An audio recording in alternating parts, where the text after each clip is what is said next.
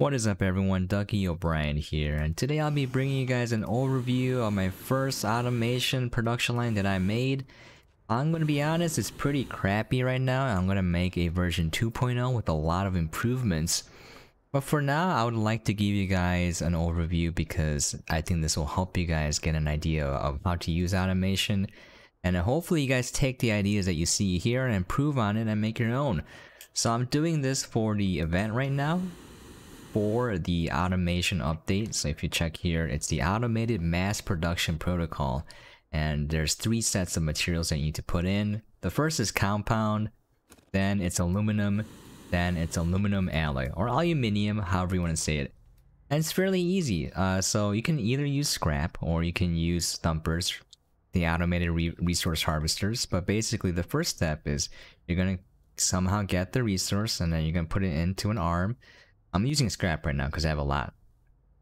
And then the arms will grab it and then dump it in. So they grab it from the green circle and then put it in the blue circle. If there's a slot free in the blue circle, they'll put it there.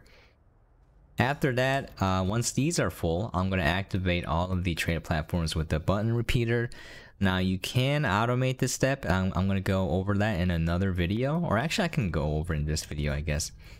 And then once these things are down, they will finally grab the copper and the aluminum, and I'm gonna dump it into this platform. And this platform is really poorly designed, but basically all of the aluminum is gonna go into the silo, and then all of the copper is gonna go into the smelters. But then it's gonna get bottlenecked because the smelters are gonna be full, and it'll have to wait for everything to finish before it puts in more copper. So I can improve this either by putting in another silo here, or I can use smaller platforms and kind of redirect the arms into here. So I would highly recommend using the circular platforms, the small ones, and put the arms there and kind of position them manually.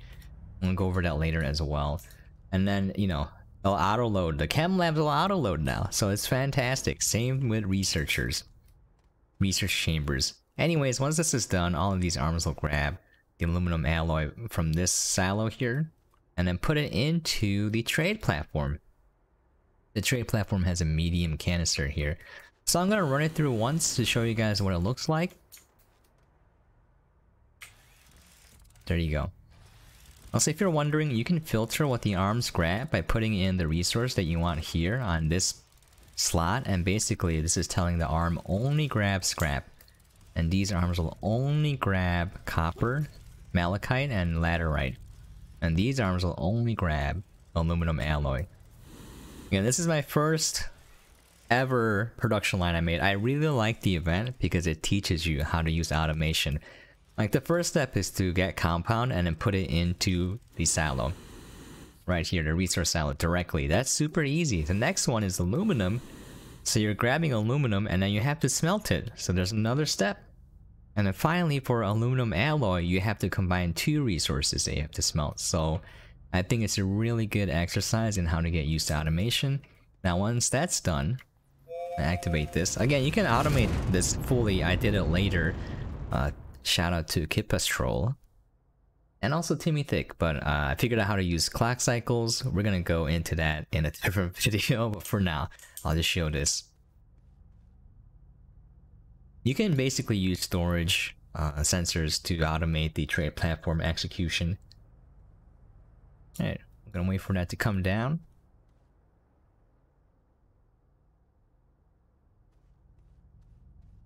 This is the bottleneck, by the way. There's a bottleneck here, so you can just use more trade platforms if you want. This is a bottleneck here as well, so just use more smelters and chem labs.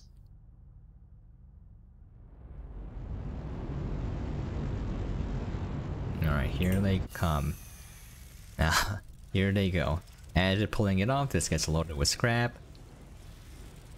And again, here's the problem. I can rotate these arms if I use individual platforms, but I was so in the mindset of using the largest platform possible that, you know, it's hard to kind of move the arms around. Alright, now it's being smelted. There, the chem lab auto loads now. Making aluminum alloy. It's gonna be output into the silo.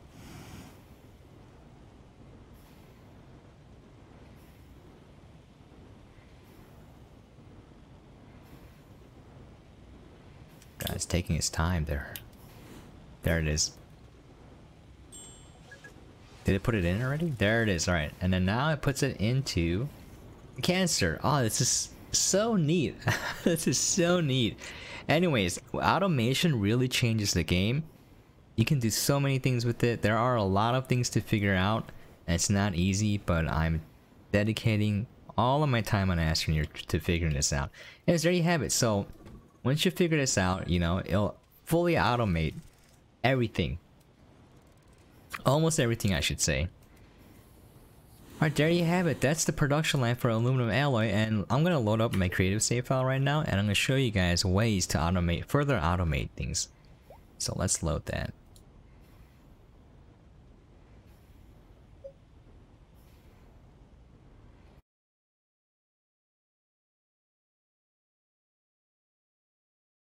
My save files are getting too big, so the loading kind of takes forever.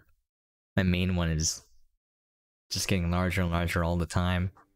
I specifically had to build a new PC with 32 gigabytes of RAM just to load my main save file, believe it or not. Anyways, here we are. So I'm gonna go over the clock thing later. I find it so neat.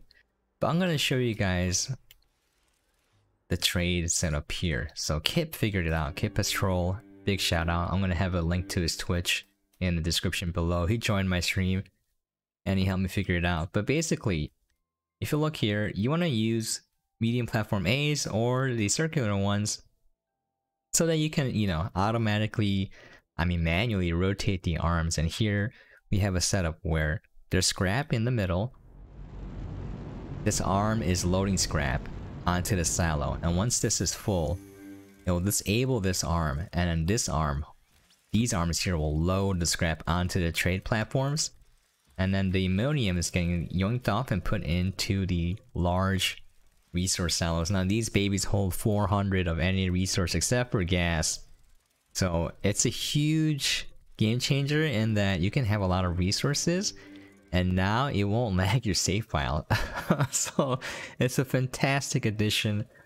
You guys don't understand.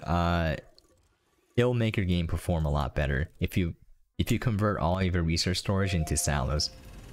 Now, once this is full, it'll launch the trade platforms, and then it'll activate this arm again to load scrap on here, and it'll deactivate these arms. That's modular, so that you can expand this as much as you want. Just repeat, you know, this layout here, and you are ready to go. It's perfect. This silo holds 24, and it's perfect for 3 trade platforms, so you can activate based on the status of that silo. So that should give you guys an idea of how to further automate everything. I have some exciting stuff exciting stuff coming up. I haven't fully figured it out, but yeah, I'm just doing a quick experiment on using the automatic resource collectors, the auto extractors. I have them kind of diverting all of this into like an intermediate tray and then just being directed into a large resource silo. So there's a lot of ways, a lot of flexibility in how to design this sort of stuff. And these are clocks. I'm gonna go over that in a different video because it's a whole different subject and not everyone may be interested. But anyways, there you have it, folks. Thank you so much for dropping by and watching. I really hope that gives you guys an idea of how to do automation, because let me tell you guys, it is a game changer. I'm gonna reload. Actually, I'll just quit here. But yeah, man, I'm trying to figure out clock cycles and how to use them. You can do a lot of computing with that, making logic gates. You know, if I can make an AND gate and an OR gate, you know, you are pretty much set. I need a NOT gate as well, and then you can build any sort of logic circuit using those gates. Once you have those 3 down. So that's my next project. I was trying to figure out how to activate these horns one at a time on delay, and I finally got it, but it doesn't work perfect, so yeah. There's so much stuff you can do. It's exciting. Anyways, thank you so much for dropping by. It's a little impromptu video. I usually write a script and, you know, make a guide, but I just wanted to put this one out as more informal because it's a work in progress. Once I figure it out, I'll release a dedicated guide video covering everything in detail. But there you have it. Hope it helps. Check it out, guys. It changes the game.